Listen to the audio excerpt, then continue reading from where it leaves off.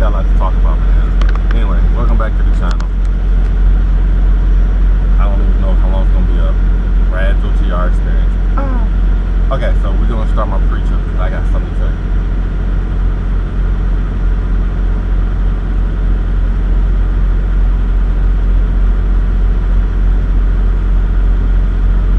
Bam, pre-trip started and done. It's 8 o'clock. I need to get on the road. Okay, so when I last left you, I was doing a reset in Reno, California. No, Reno, Nevada.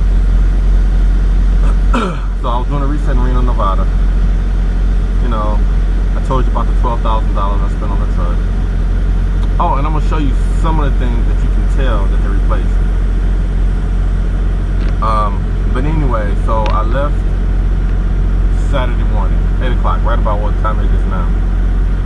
You know, I went down, I'm on 95, well, I'm going through the desert cutting down towards Las Vegas, right? And all is fine and dandy, you know, it was like 70 degrees, windows down, had the AC on cool, just cruising, you know, doing 66, because I know I gotta hit some mountains.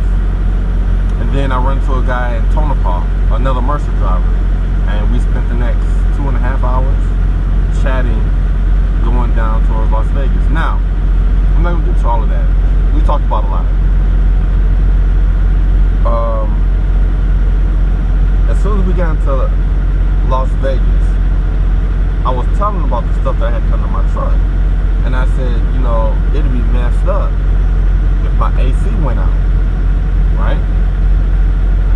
So he's going to San Antonio, I'm going to Houston, and we're trying to find a place to stop. We stopped at Rody's on Interstate 11, right outside of Las Vegas. He's getting diesel. I'm just going to go ahead. I had 2 hours left. I'm going to stay here because I don't have enough hours to get down to the petrol. So I'm idling at the Rody's because it's nice and cold. It's 100 degrees. Well, actually, it got up to like 105 according to my truck temp. It got up to 105. So I was sitting there idling. It was like 5 o'clock, and I'm back there on my phone, and I just keep thinking to myself, can I make it? Can I make it? Because I had like 2 hours and 45 minutes or something like that. And when I was looking at Trucker's Path to that petrol, it was only 100 miles, but I know I had to go up and down those mountains, right? So anyway, I get to my truck, I come over here to the on the tracks, and I check the time. Bam, I got 3 hours and 10 minutes. Oh, 3 hours and 10 minutes. Okay, so maybe I can make this. And my truck is idling, I'm cool, it's cold in here, so I get up, open up the windows, and I drive around, get 50 gallons of diesel. But I shut off my truck, because I always shut off my truck. I've learned one time when a truck is running and I'm getting diesel, it doesn't vibrate a lot, but one time it vibrated enough and it didn't stay in there that it fell out and I poured diesel all over I spilled diesel all over the place. So I cut my truck off. The lady in there was flirting with me. I think she wanted some. I really do. But I have standards. So get back in my truck, turn it on, and I go down the road, right? And it's blowing warm air, so I'm like, okay, it's gonna take some time. I get pissed, man. My AC's gone. That quick, my AC's gone. And the whole time I'm cutting it on, cutting it off, waiting to see if the fan's gonna kick on. Because you know when it's hot, you turn on your AC, the fan automatically kicks on, right? Because it's hot air and it has to go through the compressor and the freon to get the cold air, and that's pretty much what I know how it works. But it wouldn't do that. But my fan was kicking on when the temperature was getting too hot. So I'm driving 2 hours, and by the time I got to Uber Dam, it was like 98 degrees. But going up and down those miles, man, I'm pissed. I'm in my mind thinking like, what in the hell just happened? I couldn't have lost antifreeze because I'm driving. No lights are on, no warning buzzers, no dash of death. So I'm good. Then I'm thinking, wait a minute. I had an AC problem last time. So I checked over here, right, to see if I was leaking water. Wasn't leaking water. So I'm like, well, I've had pretty much everything replaced. I had the condenser filter, or the, whatever that little round tubular thing that sits against the firewall. I had that replaced. They checked the leaks. So my AC was good since last year, July. If y'all don't remember, I made a video about that, but my stupid butt deleted my channel because I got in my feelings, right? Because I wasn't really gaining popularity. But we're not gonna talk about that. So the only thing I could think of was my compressor, because my compressor was good. So I finally get on 93. It's flat. I'm calling that TA right there at 40 and 93, and I asked them if they have an AC compressor. They're like, well, we need to look at it. Man, why do y'all always need to look at a pack car engine? So then I called the petrol, because that's what I'm going to stock. He was like, we have some, but we just got to check and make sure. So I'm driving. I get down to the TA. I pass him up. Now at the stoplight, I tried the AC again. I cut it on, and all of a sudden, boom! I got a little hint of cool air. But then as I started driving, it started blowing hot again. So I'm like, I'm pissed, right? And so then I get to the petrol. I stop. The guy says, "Okay, you were the guy." I'm like, "Yeah, so it comes and leaks on my truck. He can't tell, so another guy's got to look at it." Meanwhile, while I'm here at the petrol, I get on the CD, right, saying like, "Mercer, man, you still here?" Yep, he's here. They can't get to him till this morning. So right now he's at speed code, which, if you know, 40, the petrol on 40 in Arizona, there's a speed code right across the street. So he told me to call them and find out if they do AC work. So I called speed code, and he was like, yeah, man, we have AC compressors for pretty much every type of truck you got. I'm like, are you sure? It's the pack car? And he's like, yeah, we can, because they're interchangeable. I'm like, what? I ain't never heard that before. Anyway, I know I'm rushing through this because I'm hungry. And I want to show you something.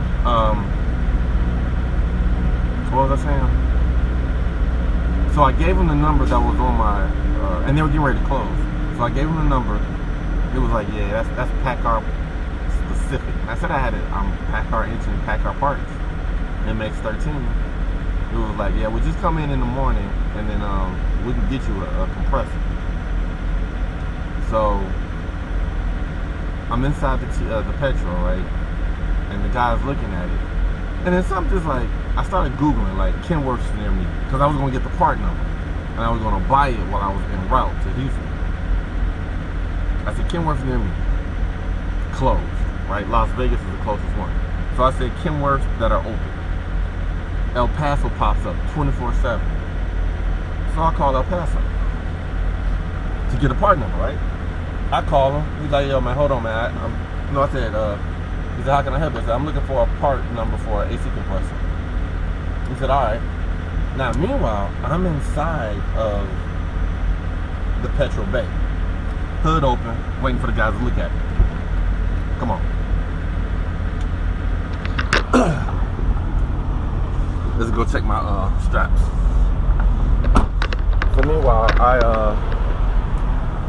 I am going to, I can't do two things at once. I don't know why.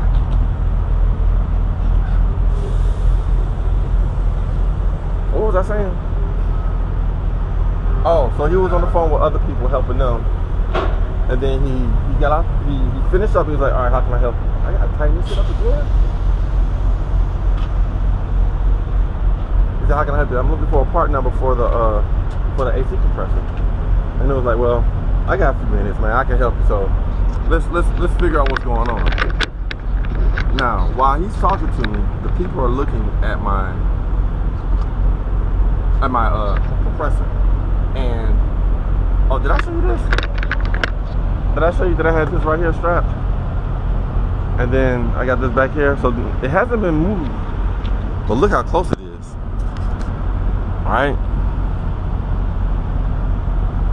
Look how close it is. Well, I tell you. Anyway, So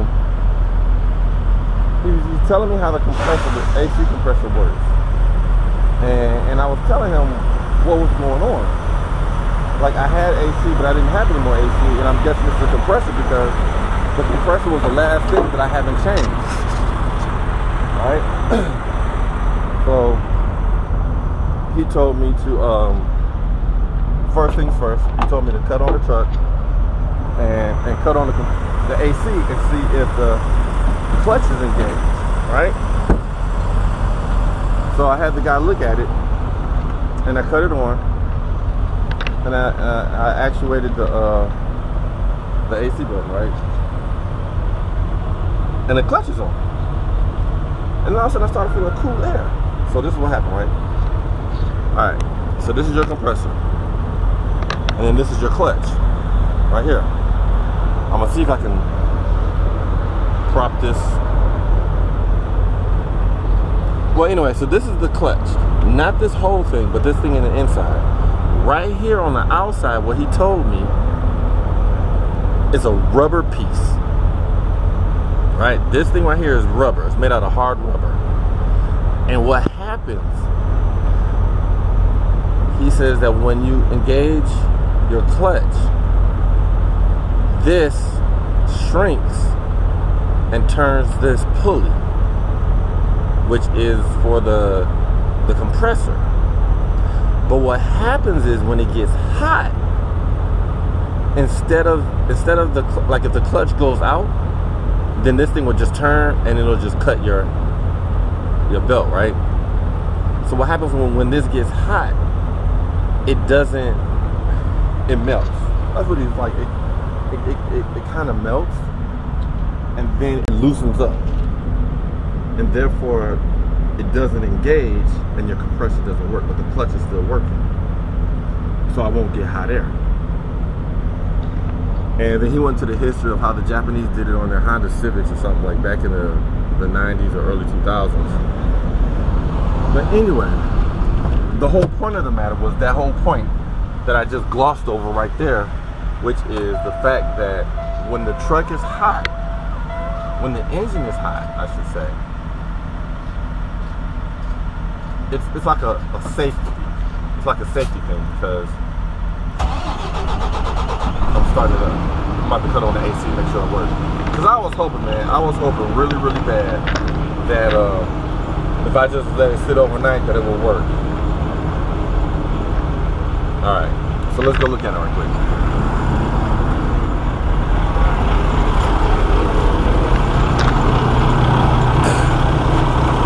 Alright, see? The belt is just going right across it. The clutch isn't engaged. Do you see that? Do you see that? The clutch is not engaged. But that little ring right there is moving. Doesn't look like the pulley's moving, but that little ring is moving. So we're gonna see what happens. Oh, that might, hold on.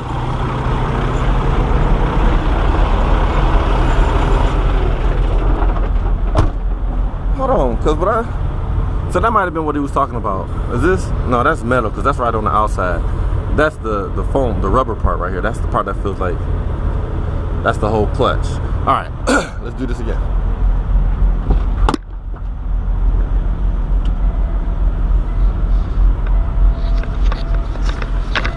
I need to hurry up and get my pets and get down the road.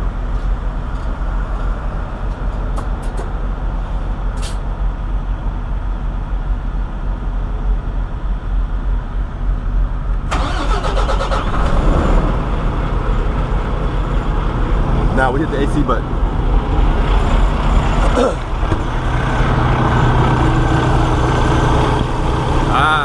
Now you can tell that the clutch is moving. It's engaged. And that whole thing is moving.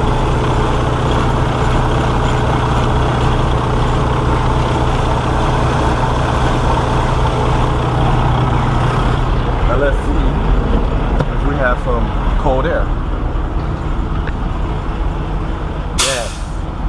Yes, cold air. Now, it's 85 degrees. So, This is what I want to tell you guys. If you got a T680 Packard MX-13, and this, I got this in 2016 of March, but it says it's a 2017 truck. I'm trying to find it on here. Date of manufacture.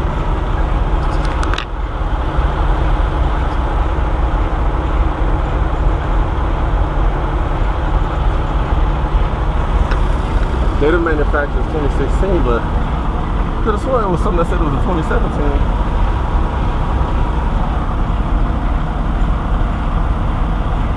Anyway, so if you have a 2016 T680, I got this in March, but it was made in February. I know this is specific, MX-13. If your AC compressor is working and you're not getting cold air, turn off your truck, let it cool down, start it up, like let's say, turn it off after like, let it sit for like 20 minutes, 30 minutes, like take a 30-minute break, cut it off, put it back on, engage the AC, and see if you get cold air. It worked for me. Anyway, I gotta go get my Pepsi, and I'm gonna holler at you guys later. One more thing I forgot to tell you.